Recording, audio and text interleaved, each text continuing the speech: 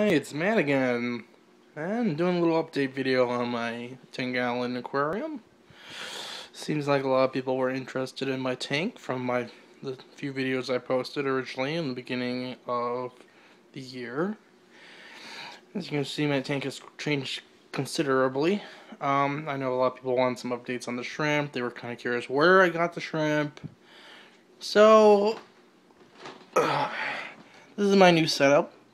I got some live plants in there now. Some new hides. Moss ball. It's cut off like a halved one. Cheaper. I got it for free.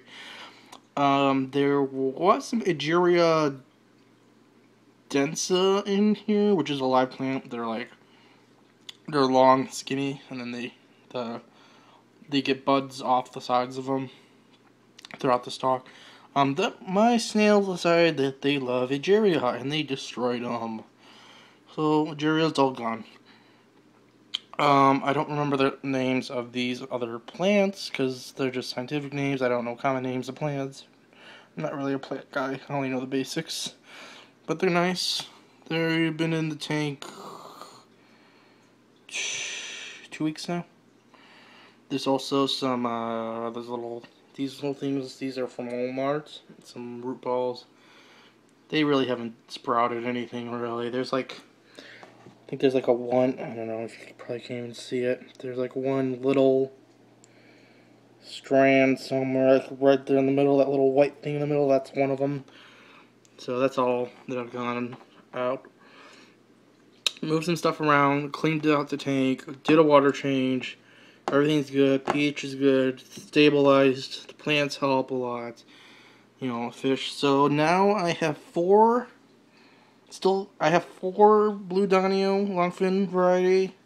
One of them died after this past water change, just too much stress. You can see there's one down there. I kind of occasionally, for a treat, look at them little mini mealworms I have laying around. This guy's chowing down. He's just being a hog. You can tell they're definitely a lot thicker. I wouldn't say necessarily bigger, longer wise. I just think thicker wise. I do believe I do have a sex pair. That little one, the little thin one, that actually I believe is a male. So I have one male. That's why he's like chasing all these females around. See, these are thicker. All of them are thicker. Those are the females. They're like kind of like tanks. And the little guy in the middle is actually a male. And I only found that out recently. The bad thing is with Danios is apparently they pair off. So it's a male-female pair, and they stay bonded, which means that I don't think I'll see any breeding just because of the fact that there are many females and there's only one male. They're not going to pair off. He kind of, I do notice he chases around a bit, which is what he's doing now. He's probably trying to do his thing. Let's see, there's snails, some black apple steels, one there, some there. And you know, you can see I have ghost shrimp. Again, last time my colony died off. Bad stock. A lot of people were curious about care, how to get them, so I guess I'll do a little thing on everything. So these are ghost shrimp. I don't remember the scientific name. Grass shrimp, glass shrimp, that's kind of their little names. Generally, you'll find them in pet stores, but they'll be feeder shrimp. So sometimes they'll just see in the aquarium section, they'll be like 40 cents feeder shrimp, because they generally are a feeder shrimp. They're for carnivorous species, not kept as pets generally, but surprisingly they're really, if you want to get into shrimp, these are the best ones. Probably best beginner. Last time I had issues because my tank wasn't cycled. I didn't realize you're gonna have to want to get it cycled for at least 6 months or so. Let's see. As you can see, they're kind of swimming around. That is a peppered baby Cory cat. And also, let's see if I can find. Back there is my Chinese algae eater. Now, there's two reasons. There's a reason, actually, yeah, two reasons. One is you kind of notice it's trickling a bit up there. Yeah, my tank's kind of dirty too. That would be because of all the plant matter, it actually suctioned up through the site intake and cause a big mess. A lot of water is having an issue getting through. The tank's clean though. I do have them in there that keep the debris down. They are doing a pretty good job. They eat. Cory cats tend to be a structure, so they tend to be on like driftwood and stuff. But I don't have any of that, so he kind of usually just swims around. Alligator, I always see. He's always around munching on something. Um, the plants are good. Plants keep the oxygen level up, which is good, especially if you have a dirty tank. It helps also eat away any waste, helps keep down waste. Now with the shrimp, they usually go around a couple, not that usually, I think I got these guys for like 40 cents a piece. So, and there's like 19, there was 20, one died. There's a good amount of them in there. Oh yeah, wait, there's one little plant growing. There's moss ball in there. They like to forage on it. It's nice. It's round. It's bright color. It does its job. These guys are kind of cool because they're generally clear colored. I mean, they are clear colored, but if you notice, these larger ones are starting to take on some of the color of the surroundings of the tank. And they also, because I think it's also from with the food, and since I have pretty high quality, decent fish food, usually they take in some interesting colors. There's some little ones in the back there, you can see. They kind of crowd around all over the place. Usually I can find some of the plants. Oh, there's one of my dents, my dead one. Let's take it out there. Usually on the tanks. You'll find them in the tubes. I got the little rock in there, though sometimes in there.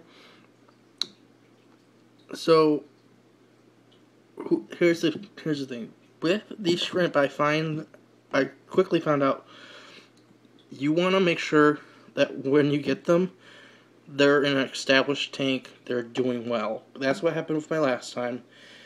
They were not doing well. I bought a couple of them. They died on me.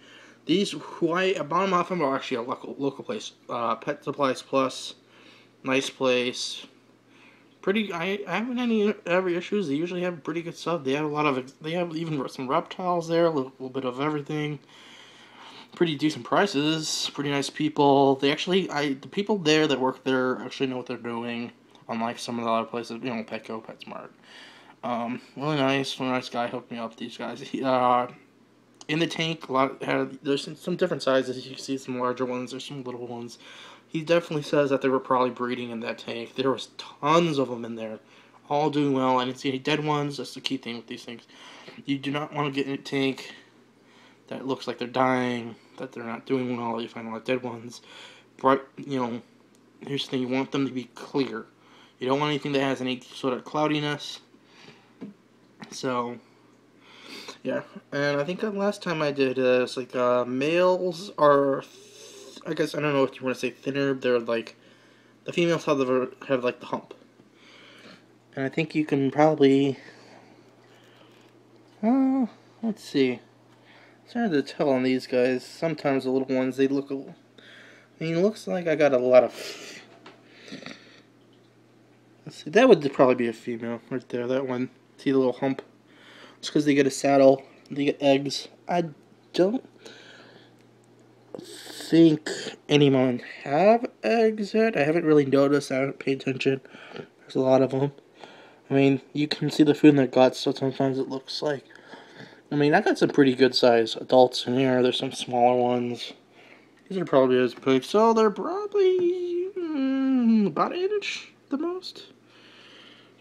But there's a lot of mixed ones in the tank I bought them from, so there's definitely probably reproducing, which is good. If you ever find animals that are actually reproducing in the tank that they're being sold out of, that's a pretty good sign that they're doing well. I kind of rigged up these PVCs, washed them very thoroughly before they were put in the tank. Those are fine. Most everything's in there. I'm going to upgrade to a new filter. And here's the reason why. This is a PetSmart tank. So, meaning I will have to get anything for this filter straight to PetSmart. So, which kind of means it's becoming an issue. Every time I need filters, I have to go run to PetSmart, and hopefully they have this specific size. So I'm gonna do probably Marineland BioWheel. Dr. Smith was a pretty good online dealer. I got a few catalogs from him before. They sell everything, so yeah, it's pretty good. I don't know what else. Seems like my heater's back and working again. I was having some issues with it. It wasn't turning on. The water was cold. It's now warmer. It's at least considerably warmer. Let's see. Mine's like right now hitting at 80. So yeah, it's pretty much at the highest I really want it to go. You don't want it going anything higher than 80. If you want to see something cool, there's a little bitty ghost shrimp in there. I don't know. I know breeding, but the thing is, I guess with these, I got someone saying that they have larval. Someone else says no, they'll lay live babies, just like the Neocardinia. So I don't know. We'll see what happens. I mean, now that this tank's doing better, the temperature's raised up, I'm seeing a lot more activity in my tank. Fish are doing well. Shrimp are fairly active. No deaths.